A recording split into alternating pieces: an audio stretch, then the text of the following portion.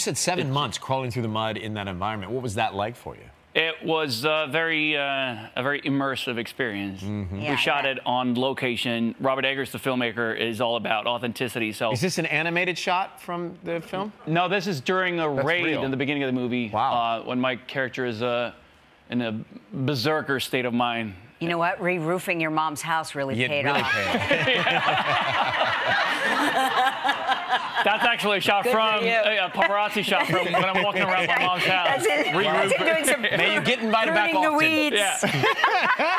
Yeah. That's why I'm her favorite son.